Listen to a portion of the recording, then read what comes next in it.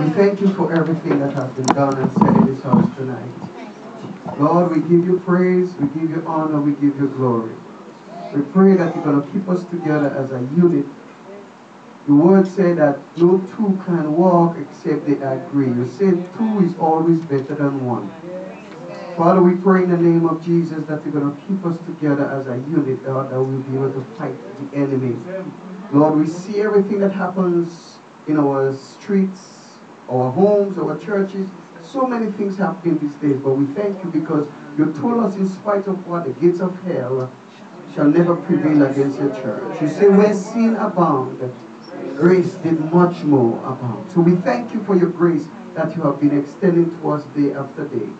Lord, we pray that you would continue to bless Outreach Ministry. Every ministry that is represented here just at this time. We pray in the mighty name of Jesus that you will keep your hands upon our lives, that we will continue to march on to victory. Because we know our victory is not far away, God. But even at this very moment, we're starting to rejoice in what you have done.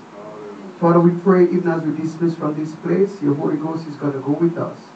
Lord, we have folks going to the Bronx and Queens and wherever they are going now. I pray that you will take them this safely.